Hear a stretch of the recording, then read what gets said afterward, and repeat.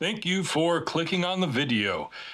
Here in this Why I Own It video today, I'm going to round out kind of the last couple videos I've done of random hodgepodge collections that I own.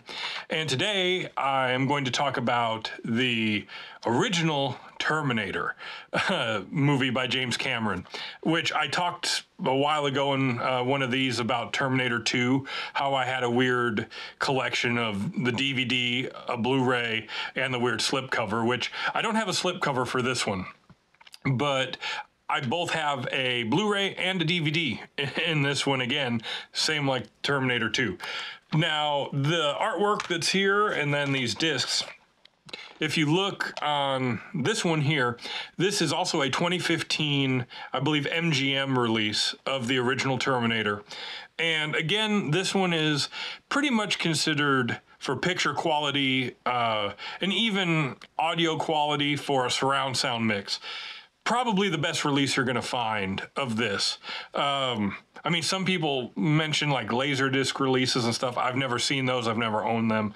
But for a DVD or Blu-ray release, this one's pretty much considered the best kind of overall quality you can get. So that's why I have this one. But more to the point, this disc here came in only a certain edition of the DVD releases. It actually came with two different cover art. It came kind of like this one, which is printed on this disc, that looks like just a more standard poster kind of picture of Arnold Schwarzenegger as the Terminator. But it also came with the DVD art kind of in a holographic cover, which the one I found didn't have that. If I would have found that, I probably would have just kept it because it looks kind of cool.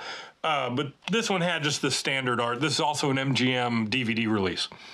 But the whole reason why I own this one, much for the same reason why in my Terminator 2 video I owned a specific DVD version, is while the picture quality is serviceable on the DVD, it's not as good as the Blu-ray.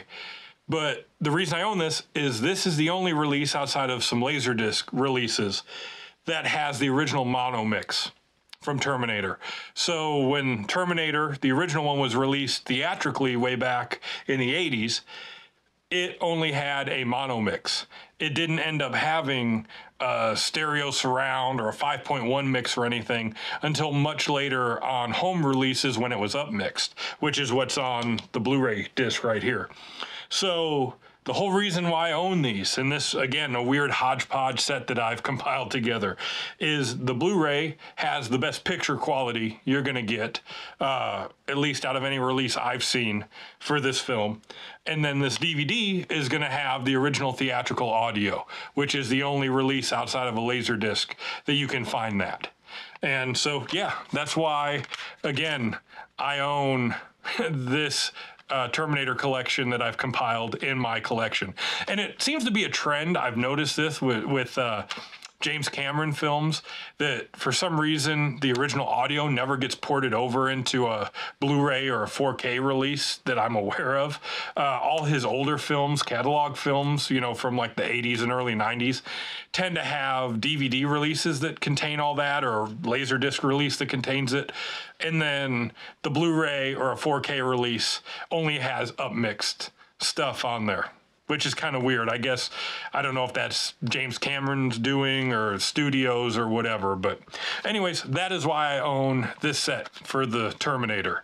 Like I say in all my videos, I appreciate everything from everyone, all the views, all the subs, all the comments. I've been talking to people online. It's been fun. So like I always say, it's truly humbling to see all that stuff.